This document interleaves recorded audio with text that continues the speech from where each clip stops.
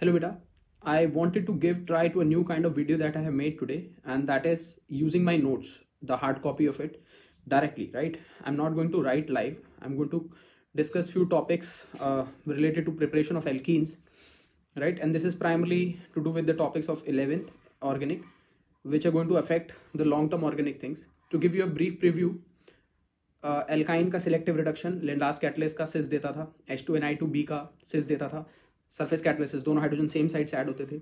Sodium ammonia used to give us the trans thing, right? In trance we could see the two hydrogens used to come from the opposite side. ठीक, आप ध्यान से देखिए. Then dehydrogenation, RO minus NH2 minus R minus RC triple bond minus B minus आके transition state बना रहा है. Plane के ऊपर H यहाँ से आप निकाल रहे हैं तो X नीचे से जा रहा है, राइट? सेटजेफ अंकल कहते थे कि डबल बॉन्ड अंदर की तरफ बनाना है क्योंकि अल्फा H ज़्यादा होंगे. हॉफमैन अंकल कहते थे डबल बॉन्ड बाहर की तरफ बनाना है तब तक जब जब रिएक्शन को आसानी से कराना हो. That is in case of bad leaving group. Bad leaving group जैसे कि आपका F है, राइट? टर्शियरी अमाइन है जो जाने में रेजिस्ट करेंगे, तो अंदर वाला H वैसे भी निकालना मुश्किल था. स्टेरिकली लेस आप प्रोबेबल है, हिंडर्ड है, राइट? इलेक्ट्रॉनिकली लेस फेवर्ड है, तो आपने एलिमिनेशन बाहर से करना है ताकि बैड लिविंग ग्रुप के साथ जो एनर्जी कंपनसेशन होगा वहां से होगा. देन टर्शियरी अमाइन किस तरीके से आई पे भी अटैक करा के एक बैड लिविंग ग्रुप बना देता था, right? Add to that uncle ने हमें बल्कि बेस का आइडिया दिया था. बल्कि बेस जो है दैट इज साइज बड़ा है तो बेस अंदर पेनिट्रेट ही नहीं कर पाई, हेंस उसने डिहाइड्रोजनेशन कहां से कराया? बाहर से. सेम सवाल आपको जेई मेंस में भी दिखाई दिया था, राइट? तो ETO माइनस एग्जांपल देखिए, ETO माइनस जो है वो डबल बॉन्ड अंदर बनाता है जबकि टर्शियरी ब्यूटॉक्साइड फेवरेबली बाहर बनाएगा, प्रेफरेबली बाहर बनाएगा, राइट? ये वो चीजें हैं जो कि डिहाइड्रोजनेशन से रिलेटेड थी. Then comes डीहैलोजिनेशन. यहां से कुछ टॉपिक्स पे मैं एम्फेसिस करना चाहता हूं एंड मैं इस न्यू पैटर्न ऑफ वीडियो को ट्राई दे रहा हूं. प्लीज आप मुझे बताएं कमेंट्स करके कि ये सही है नहीं है या इसमें क्या बेटर किया जा सकता है. Coming to the topic डीहैलोजिनेशन. Zinc बेटा एक मेटल है, मेटल आके दोनों Br एब्स्ट्रैक्ट करेगा. जैसे आप वुड्स में RX के XX हटा के RR जोड़ देते थे, साथ साथ के कार्बन से अगर आप X हटाएंगे तो क्या होगा? पाई बॉन्ड बन जाएगा, ZnBr2 चला जाएगा. This is डीहैलोजिनेशन, right? नेक्स्ट बहुत इंपॉर्टेंट टॉपिक है बेटा, एल्कोहल्स का डिहाइड्रेशन. डिहाइड्रेशन नाम से समझ आता है ना, पानी निकाल रहे हैं यार, बट OH जो है वो अच्छा लिविंग ग्रुप नहीं है. कोई भी चीज बेटे जिसपे चार्ज कॉन्सेंट्रेटेड है अच्छा लिविंग ग्रुप नहीं है. तो अब आप एसिड डालेंगे, H+ आएगा, O के लोन पेयर पे अटैक करेगा. O का लोन पेयर जो है प्रोटोनेट होगा, क्या बनेगा? पानी. पानी आप तोड़ के हटा सकते हैं क्योंकि उस पर कोई चार्ज नहीं है. C पे प्लस आया, उसके साथ वाले कार्बन से अब बेस ने आके H तोड़ा तो क्या बना? Double bond, right? अब इसके अंदर जो एक इंपॉर्टेंट टॉपिक आता है वो आता है मॉलिक्यूलर रीअरेंजमेंट. बहुत ध्यान से देखिएगा यार, जिस भी कार्बन पे OH है, अब हम ये सीख चुके हैं कि H+ आके उस पर प्रोटोनेशन करके हटा के कार्बोकेटाइन बना देता है. कार्बोकेटाइन यदि कोई शिफ्ट करके स्टेबिलिटी ला सकता है तो स्टेबिलिटी लाएगा. जैसे कि पहला एग्जांपल देखिए, जिस C पे प्लस है अगर आप उसके साथ वाले से H- तोड़ के शिफ्ट करते हैं तो स्टार्टिंग में हाइपर कंजुगेशन कितने थे? 1 से कितने हो गए? 9. सेकेंड एग्जाम्पल में देखिए, जिस कार्बन पे प्लस है यदि साथ वाले से आपने मिथाइल शिफ्ट किया तो पहले हाइपर कंजुगेशन 0 थे, 0 से सीधे 8 हो गए. और आपने डबल बॉन्ड किस तरफ बनाना है? हमेशा अंदर की तरफ, क्योंकि हाइपर कंजुगेशन ज्यादा आएंगी. नेक्स्ट एग्जाम्पल देखिए, अब आप देख रहे हैं कि जहां पे प्लस है वहां से हाइड्राइड शिफ्ट हमने कराया, राइट? तो मॉलिक्यूलर रीअरेंजमेंट करते किस तरीके से हैं? Done in order to enhance stability of intermediate. Stability बढ़नी होनी चाहिए तभी होगा, तब तक होता रहेगा जब तक स्टेबिलिटी बढ़ती रहेगी. अवेलेबल ऑप्शंस में से उसको भेजेंगे जिसके जाने से स्टेबिलिटी ज्यादा आएगी, और सिर्फ साथ वाले से ला सकते हैं. कुछ एग्जांपल्स मैं ऐड कर रहा हूं, ध्यान से देखिए. इस एग्जांपल में ध्यान से देखेंगे, बहुत ही अच्छा एग्जांपल है.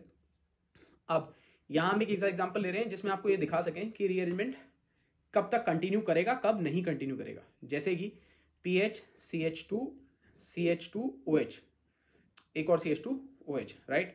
अब आइडिया क्या है? हमने H+ हीट किया तो OH प्रोटोनेट होके हट गया. आपने एक बार प्रोटोनेशन करके हटाया तो कार्बन पे क्या आया? पॉजिटिव. कार्बन का पॉजिटिव अपने साथ वाले कार्बन से किसी भी एटम या ग्रुप ऑफ एटम को खींचेगा इलेक्ट्रॉन्स के साथ ताकि उसकी स्टेबिलिटी बढ़ जाए. हाइड्राइड शिफ्ट, H- खींच के मैंने भेज दिया. ऐसा करने से क्या हुआ? जो हाइपर कंजुगेशन अभी 2 थी वो 2 से कितनी हो जाएंगी? 5. स्ट्रक्चर बना के देखिए, PH CH2 CH+, अब ये प्लस आ गया, साथ में CH3.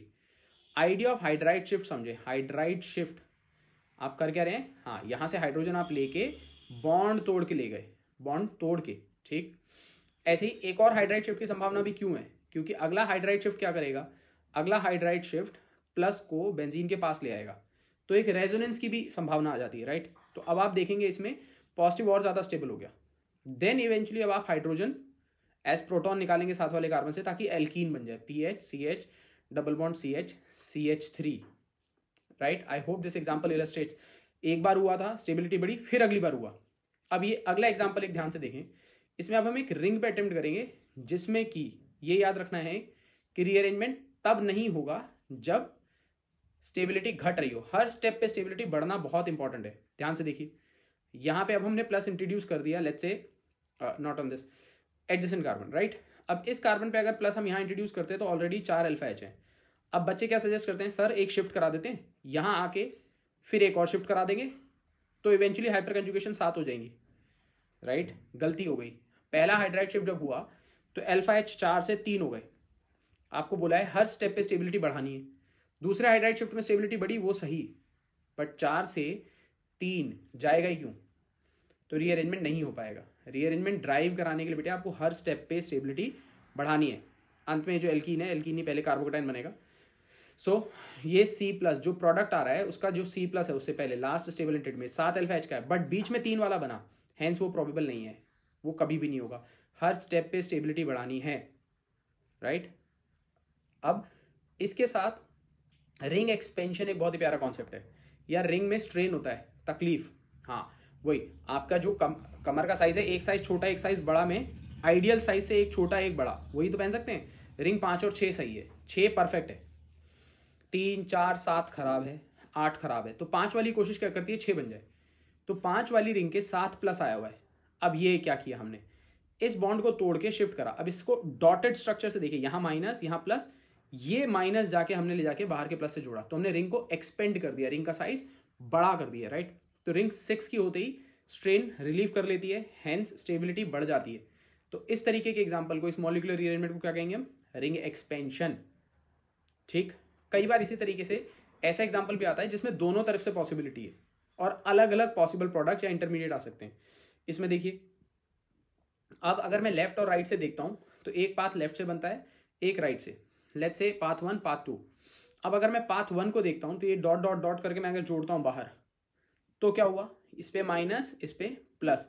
अब यदि मैं जोड़ूंगा तो आपको क्या दिखेगा, जो मिथाइल वाला है उसके साथ वाले पे प्लस आएगा, रिंग 6 की हो जाएगी, और जो मिथाइल वाला है उसके साथ वाले पे प्लस। एक और रीअरेंजमेंट की संभावना है, हाइड्राइड शिफ्ट कराइए। अब हाइड्राइड शिफ्ट के बाद क्या हो जाएगा, कार्बोकेटाइन वहां आ जाएगा जहां पे 7 हाइपर कंजुगेशन आ गई। इसके आगे और स्टेबलाइज कराने की पॉसिबिलिटी नहीं है, तो आप यहीं एल्कीन बना देंगे अंदर की तरफ, सेट जेप प्रोडक्ट, ठीक। डबल बॉन्ड अंदर की तरफ आ गया। तो अब इसको आप देखिए, यहां पे हमने क्या किया, 7 अल्फा हाइड्रोजन वाला बनाया और 7 अल्फा हाइड्रोजन वाली एल्कीन बनी। पाथ 2 अगर हम ट्राई करते तो पाथ 2 में एक संभावना बनती जिसमें कि हम मिथाइल वाले कार्बन को बाहर जोड़ देते, तो अब मिथाइल से दूसरे कार्बन पे प्लस आता, राइट। आप खुद ट्राई करिए बना के। 4 हाइपर कंजुगेशन वाला आया, डबल बॉन्ड जो आएगा वो भी 4 हाइपर कंजुगेशन वाला आया। तो यार सीधी सी बात है, कार्बोकेटाइन भी और एल्कीन भी कम स्टेबल बनती है पाथ 2 से, सही। तो पाथ 1 मेजर होगा, रिंग एक्सपेंशन। क्या किया बच्चों हमने, रिंग एक्सपेंशन, ठीक। 4 की रिंग है, 4 की रिंग साथ में एक CH2+ जुड़ गया, तो ये भी क्या करेगी, कोशिश करेगी कि वो 5 की हो जाए। 4 की रिंग जिसके साथ CH2+ आ गया बेटे, वो भी क्या करेगी, कोशिश कि वो 5 की हो जाए। तो रिंग आपने खोल दी। जैसे आप रिंग खोलेंगे तो अब आपको एक 5 की रिंग मिलेगी जो कि पहले से ज्यादा स्टेबल है, ठीक। Again a case of ring expansion. तो आप यही केस याद रखिए, ये टिपिकल केसेस है बच्चों, इसी से आता है, तो इन्हीं केसेस पे ध्यान दें, राइट। ये आपकी साइक्लोपेंटीन। नेक्स्ट रिंग कॉन्ट्रैक्शन, ये भी एक बड़ा प्यारा फिनोमिनन है, बहुत रेयर फिनोमिनन है। ये जो 2 एग्जांपल आपके साथ में शेयर कर रहा हूं इन्हीं में लगता है। रिंग कॉन्ट्रैक्शन, कई बार रिंग कॉन्ट्रैक्ट भी करती है, ठीक। अगेन अब कई लोग, सर स्टेबिलिटी तो स्ट्रेन से आप देख रहे थे, तो स्ट्रेन तो बढ़ेगा। एग्जाम्पल देखिए, 4 की रिंग में यदि प्लस है और अब ये शिफ्ट हुआ, तो मैं डायगनली बॉन्ड तोड़ के अगर जोड़ता हूं तो एक ऐसा स्ट्रक्चर बनेगा जिसमें बेंड ओवरलैप की संभावना होती है, बेंड ओवरलैप, ठीक है जी। अब ये जो बेंड ओवरलैप है, हाँ इसको ट्रायंगल को जरा एक बार ध्यान से देखें। साइक्लोप्रोपाइल मिथाइल कार्बोकेटाइन में बेटा एक फिनोमेनन होता है कि जो रिंग का सिग्मा क्लाउड है, सिग्मा ऑर्बिटल है, वो अपने स्ट्रेन की वजह से राइज करके खाली ऑर्बिटल को छुपा लेते हैं, जैसे आप दिए की लॉ को छुपाते हैं। तो इस स्थिति को बेंड ओवरलैप कहते हैं। इस बेंड ओवरलैप की स्थिति से बहुत स्टेबल कार्बोकेटाइन बन जाता है। तो अब यहाँ पे भले ही स्ट्रेन आपने बढ़ाया हो रिंग स्टेबिलिटी के लिए, बट ओवरऑल कार्बोकेटाइनिक स्टेबिलिटी बढ़ी। ठीक, रिंग कॉन्ट्रैक्शन, ये केस क्या कहलाएगा बेटे, रिंग कॉन्ट्रैक्शन। 4 अल्फा एच थे, ठीक, अब आप सीधे कहाँ आ गए, केस ऑफ बेंड ओवरलैप पे। फिर से ध्यान से समझे, 3 की रिंग स्ट्रेन होती है तो सिग्मा क्लाउड उठ जाता है, और वो सिग्मा क्लाउड स्ट्रेन से उठ के पाई की तरह काम करता हुआ आपके खाली कार्बोकेटाइन के पी ऑर्बिटल को छुपाएगा। ऐसे ही यदि एक 7 की रिंग है और उसमें प्लस आया, तो ये 7 की रिंग क्या प्रयास करेगी, ये अपना स्ट्रेन कम करेगी। कैसे, 6 का बन के। अब आपने ये डॉट डॉट डॉट से जोड़ा तो एक 6 की रिंग और उसके साथ बाहर वाले कार्बन पे प्लस। अब इसमें एक हाइड्राइड और शिफ्ट होगा। इस शिफ्ट के बाद आपको एक ऐसा कार्बोकेटाइन मिला जिसके पास 7 अल्फा एच है, इससे ज़्यादा स्टेबल आप नहीं बना सकते। तो अगेन यहाँ पे आपने रिंग कॉन्ट्रैक्ट करी, 7 वाली क्या कर दी, 6 की कर दी। ठीक है जी, तो अब इससे भी आपकी स्टेबिलिटी बढ़ी और एक स्टेबल एल्कीन बनी। तो ये एग्जाम्पल, टिपिकल एग्जाम्पल आप याद रखेंगे, रिंग एक्सपेंशन से जुड़े, रिंग कॉन्ट्रैक्शन से जुड़े। ठीक, कितनी बार शिफ्ट होगा, कब तक होगा, हर स्टेप में स्टेबिलिटी बढ़ेगी तभी होगा। जिसके जाने से सबसे ज़्यादा स्टेबल बने उसी को भेजेंगे। 5 और 6 की रिंग स्ट्रेन के आधार पर सबसे ज़्यादा स्टेबल होती है, तो 5 पहला प्रयास करते ही 6 बन जाएगी। ठीक, दो अलग अलग पॉसिबिलिटी हैं, तो दोनों 6 की चेक करें बना के, किस में हाइपर कंजुगेशन ज़्यादा है, स्टेबिलिटी ज़्यादा है। 4 की को मौका मिला तो 5 बनी। रिंग कॉन्ट्रैक्शन एक विचित्र चीज़ है कि बड़ी रिंग से छोटा हो रहा है, बट स्ट्रेन के टर्म में आप देखेंगे तो भले ही आपको स्टेबिलिटी थोड़ी सी गड़बड़ लगे, बट कार्बोकेटाइनिक स्टेबिलिटी, 4 वाला केस देखिए, बेंड ओवरलैप बनती बढ़ गई। 7 वाला केस, 6 की रिंग आती, स्ट्रेन कम हो गया। अब इसे मेरी डॉक्यूमेंटेड थ्योरी में देखें, ये रिंग एक्सपेंशन, रिंग कॉन्ट्रैक्शन वाले सारे एग्जाम्पल आपको फॉर्मली लिखे हुए दिखाई देंगे। यही सेम एग्जाम्पल हमने डिस्कस भी किए। यहाँ देखें, आप पहले डायग्राम से देखें तो जी किस तरीके से खिंचता हुआ 7 वाले सी पे चला गया था। हाँ सही ना, वही चीज, उसी को हमने स्ट्रेन से समझा। 3 4 7 8 अनस्टेबल है, 5 6 ज्यादा स्टेबल है, 6 सबसे ज्यादा स्टेबल है। तो ऑप्शन मिलेगा तो हमेशा 5 से 6 बनाएंगे। नीचे कॉन्ट्रैक्शन वाले एग्जाम्पल भी आप देख सकते हैं, 7 से 6 बन रहा है और 4 से 3। H3PO4 बेस्ट डिहाइड्रेटिंग एजेंट है, सबसे अच्छा डिहाइड्रेशन कराता है। कार्बोकेटाइनिक स्टेबिलिटी ही आधार है जज करने के लिए किसकी रिएक्टिविटी ज्यादा है। और इमीडिएट पहले एग्जांपल में दिख रहा है आपको 9, फिर हाँ 5, ऐसे ऐसे इसमें देखिए एग्जांपल सारे खुद के करके देखिए। पहले में 2 पाई बॉन्ड से कंजुगेशन, फिर 1 पाई बॉन्ड से, फिर हर एग्जांपल में जिसकी स्टेबिलिटी ऑफ कार्बोटाइन ज्यादा वो जल्दी डिहाइड्रेट करेगा। H2SO4 443 पे कंप्लीट डिहाइड्रेशन करता है, 413 पे पार्शियल। कंप्लीट मतलब बेटे एक ही मॉलिक्यूल में से H और OH निकलेंगे, पार्शियल मतलब 2 से। सेम Al2O3 करेगा, 443 पे कंप्लीट, 413 पे partial. Al2O3 stronger Lewis acid है तो वो सेट जेप प्रोडक्ट बनाता है। लास्ट वाला चौथा पॉइंट ध्यान से देखें, और थोरियम ऑक्साइड बाहर। सही, कार्बोनिल कंपाउंड से जो है अगर आप विटिक रिएक्शन कराते हैं तो ट्राइफिनाइल फॉस्फोरेन एक कंपाउंड होता है बेटा, जो कि directly C double bond O को C डबल बॉन्ड CH2 बना देता है। क्यों, कैसे पे ध्यान नहीं देना है, स्टैंडर्ड मेथड आप B याद रख लें। कार्बोनिल को H2NiLLH4 NaBH4 से रिड्यूस कराइए, H+ हीट कर दीजिए। सही, नीचे एसिड डेरिवेटिव में H2NiLLH4, अब देखिए यहाँ NaBH4 का यूज नहीं किया, वो वीकर रिड्यूसिंग एजेंट है, एसिड डेरिवेटिव को रिड्यूस नहीं करेगा। तो H2NiLLH4 अल्कोहल बनाएंगे, H+ हीट किया, एल्कीन। नीचे कोल्ब्स देखिए, CO2 हट के रेडिकल आएंगे, CO2 हट के रेडिकल आएंगे, 7 वाले कार्बन पे रेडिकल आया तो क्या बन जाएगा आपस में, पाई बॉन्ड। राइट, सो ये कोल्ब्स इलेक्ट्रोलिटिक डीकार्बोक्सिलेशन हुआ।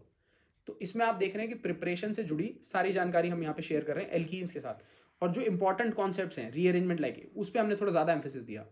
बहुत ही प्यारा कन्वर्जन है, NH2 जहाँ पे भी हो, नाइट्रस एसिड डालिए HNO2, वो उसका OH बना देगा। एक बार OH आ गया, H+ heat. Same idea NO2 पे लगाइए, पहले रिडक्शन करके NH2 ले आइए, फिर HNO2 से OH, फिर H+ हीट। ऐसे ही CN को NH2। अब नोट ध्यान से पढ़ें, जब भी RNH2 से ROH बनता है तो आपका कार्बोकेटाइन बन के बनता है। नीचे एग्जांपल देखिए, HNO2 आके बेटे NH2 को डाइजोटाइज कर देता है, एक रिएक्शन होती है, कभी बाद में डिस्कस करेंगे मैकेनिज्म से। आइडिया इज कि N2+ बन के निकल गया, कार्बोकेटाइन आ गया, कार्बोकेटाइन शिफ्ट होगा, फिर अल्कोहल आएगा। दैट मीन्स एक रीअरेंजमेंट की संभावना HNO2 वाले रिएक्शन में हो गई। आपके HNO2 ने किया क्या बेटे, वहां पे N2+ लीविंग ग्रुप जनरेट कराया, वो N2 जैसे ही लीव करेगा कार्बोकेटाइन बनाएगा, फिर शिफ्ट होने के बाद आप फिर OH लेके आएंगे। अब इस तरीके के एग्जाम्पल को खुद से एक बना के देखिए, मैं एक क्वेश्चन बोलता हूं, आप लिख के करिएगा। साइक्लोब्यूटाइल मिथानमीन, एक 4 की रिंग पे CH2NH2 लगाइए और फिर HNO2 डालिए। हाँ, अब अगर जिसने कॉन्सेप्ट ध्यान से सुना होगा उसे समझ आ गया होगा। कि HNO2 क्या करेगा, NH2 को कार्बोकेटाइन बना देगा हटा के। हाँ, तो 4 की रिंग के साथ CH2+ आया, तो जो अभी थोड़ी देर पहले रिंग एक्सपेंशन का केस डिस्कस किया, तो साइक्लोब्यूटाइल मिथाइलएमीन पे अगर HNO2 डालें तो साइक्लोपेंटेनॉल बनेगा। ऐसा क्वेश्चन ध्यान दें। तो स्टार्टिंग से देखें, प्रिपरेशन ऑफ एल्कीन, ये आज एक नए टाइप का वीडियो था जिसमें डायरेक्ट नोट से पढ़ाने का प्रयास किया। I thought it will save us time और I will be able to discuss more in less amount of time. So please help me with your feedbacks, right? Starting from selective reduction, last catalyst H2Ni2b, मैं फिर से revise करा रहा हूँ। Surface catalysis alkyne पे दोनों आपका जो हाइड्रोजन है वो सेम साइड से ऐड होगा, तो सिस बनेगा। Birch reduction, sodium ammonia, mechanism ना भी ध्यान रहे, कॉन्सेप्ट ध्यान रखेंगे, ट्रांस बनाएगा, trans. Base like RO-, NH2-, R-, RC triple bond minus, mechanism से ध्यान से देखें। बेस बाहर से हाइड्रोजन पुल कर रहा है H, अंदर से X जा रहा है। बेस हमेशा H को खींचेगा, ऊपर से X नीचे से गया, एंटी पेरीप्लेनर, डबल बॉन्ड बना। सेडजेफ मामू क्या कहते हैं, डबल बॉन्ड अंदर बनाना है, हॉफमैन अंकल बाहर बनाना है। हॉफमैन की बात कब कब माननी है, F के केस में, bad leaving group, dense charge जब भी होगा, क्योंकि अंदर वाला hydrogen sterically electronically less probable है, तो अगर लीविंग ग्रुप भी मुश्किल हो गया निकालना तो रिएक्शन बाहर चली जाएगी।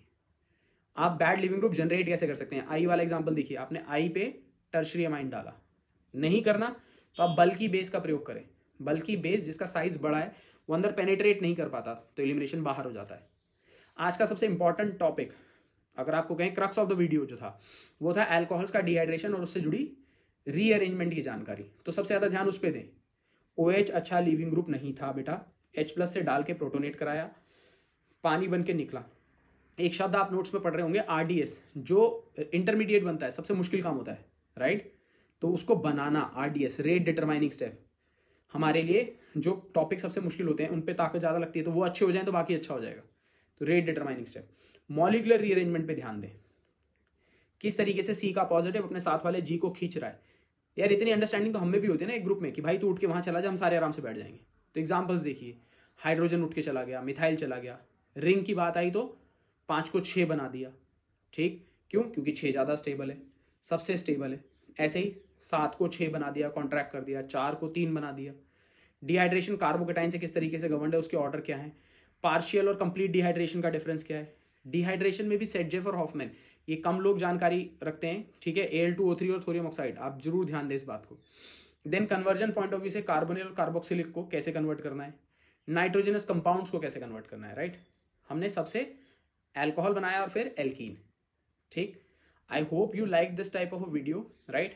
If not, if you want me to change this thing or maybe keep on working on these type of thing, because to say the least my endeavor here was ki how to put more in small amount of time, a small interval of time can be utilized to serve better things, right? So I hope you liked it, and I've been requesting you, so I'll request you again, please like, subscribe and share, turn on the notification so that you get all the latest videos, and please keep sharing, right? I want everybody in India and around the world to get the knowledge of chemistry that they seek, right? Whatever I have in my humble capacity and wisdom given by Lord, I just want to share it with you all, right? Thank you so much. God bless you.